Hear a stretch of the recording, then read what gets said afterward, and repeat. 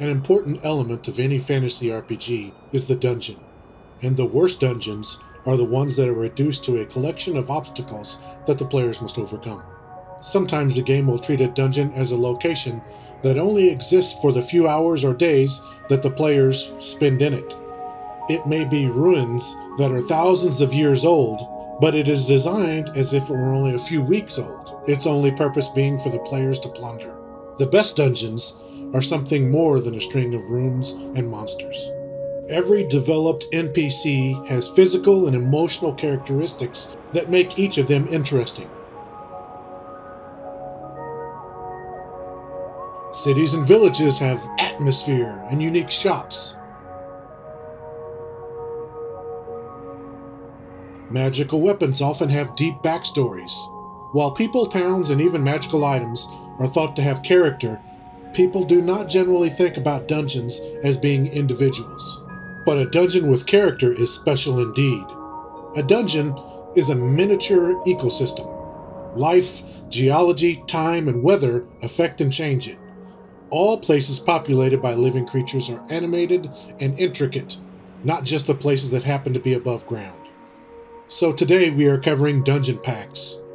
Dungeon mods don't get a lot of coverage in YouTube videos, and considering how much of your game time that you spend inside them, that is a head scratcher. So let's try and change that. I've picked out a few dungeon mods that I thought looked good, with the focus on dungeon packs over individual dungeons. And then I spent a decent amount of time crawling through their depths to bring you a showcase of some of the best. Let's get started.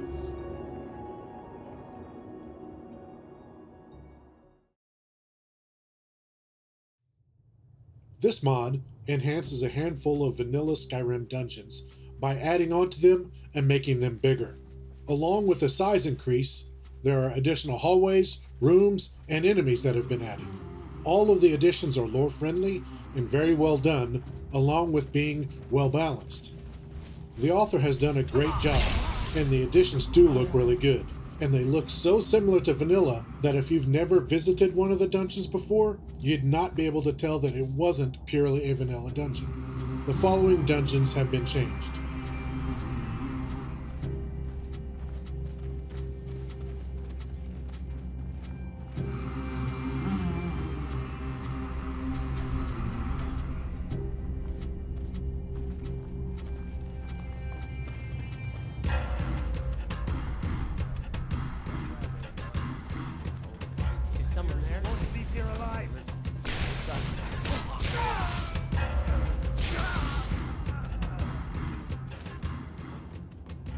I very much hope that the author continues this work and gets more dungeons included in the pack.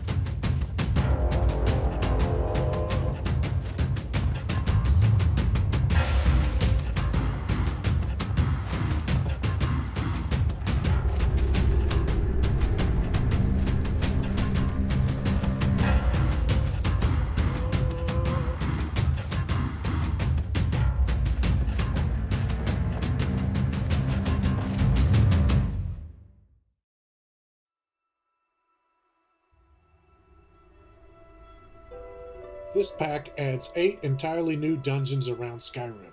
All of these dungeons are lore-friendly and are seamlessly integrated into the world. I just have to say that the dungeons in this pack look stunning. Like seriously, they are drop-dead gorgeous, and are quite possibly the best-looking dungeons I've ever seen in a mod. The dungeons range anywhere from small to medium in size, and I don't think any of them are quite as big as the vanilla Skyrim dungeons. But that's okay because they look 1,000 times better.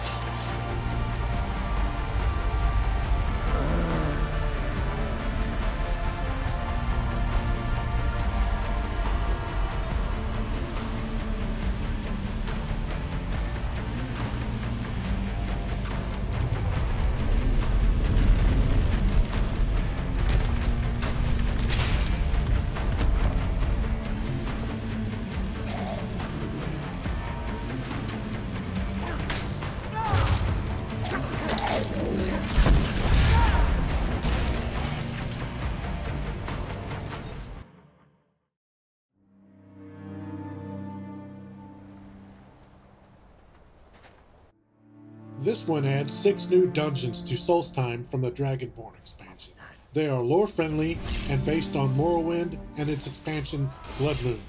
There are also 4 quests related to the locations, which you'll discover as you play the game. The dungeons themselves look great, and they are very creative. The only problem that I see is that they are a bit on the small side. But if you have room in your load order, I highly recommend this mod, as Solstheim could use a lot more real estate.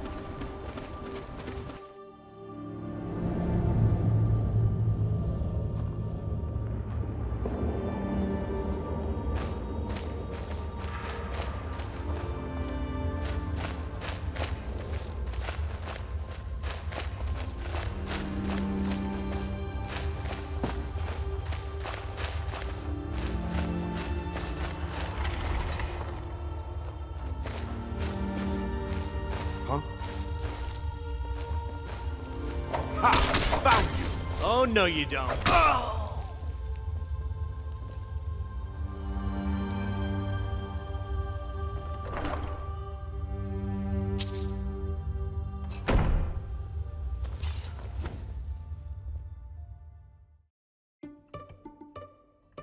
And that's it for yet another episode. Remember to endorse those modders, and I'll see you next time.